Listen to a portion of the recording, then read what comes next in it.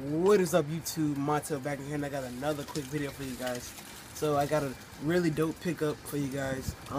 Today is December 21st. As you know, the Gamma Blue 11s came out, and that's the exact shoe that I got for you guys today.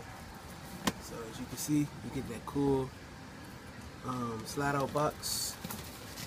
So you see, Air Jordan 11 Retro. Let's see if this will focus. Let's see. I don't know, it's not sure if it'll focus, but official colorway is black, Gamma Blue, black, Varsity Maze. You see, you got your 23 right here, the Jumpman, and your Jumpman Jordan right here, the Varsity Maze with the Gamma Blue Jumpman. See, you just put this out like this, slide out the box. I just got these. I just got back home. I haven't even tried these on yet, so I figured I just heard this video. Let's see if I could see.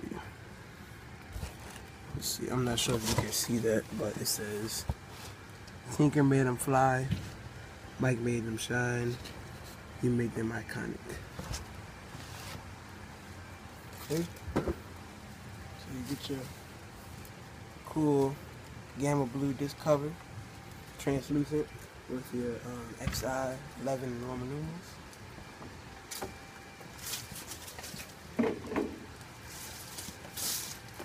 As you can see, you get this carbon fiber paper right here, as well as another piece of paper inside of the shoe as well. And here goes the actual shoe itself. So right here is the Gamma Blue 11s. Very, very nice shoe. Very, very nice. So let's get started off. First, you have your black patent leather running all around the shoe. Very nice and shiny, nice and glossy. You got your rope laces right here, as well as your Jumpman Jordan logo and your Gamma Blue Jumpman. You got your Gamma Blue inserts right here. Jumpman on there.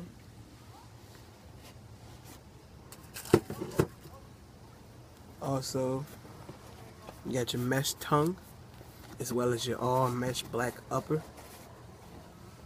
You got your Gamma Blue Jumpman with your Varsity Maze 23 on the back.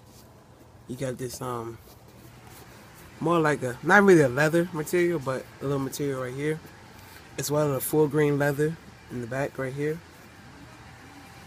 You got your all black midsole. In the outsole, you got this darker blue, like an indigo type of blue, with your Gamma Blue traction pods right here, carbon fiber shank right here, the Jumpman right here, Jumpman.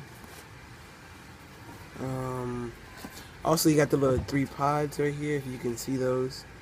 Really, the sole is so dark that you really can't even see them, but they are there if you see these in person.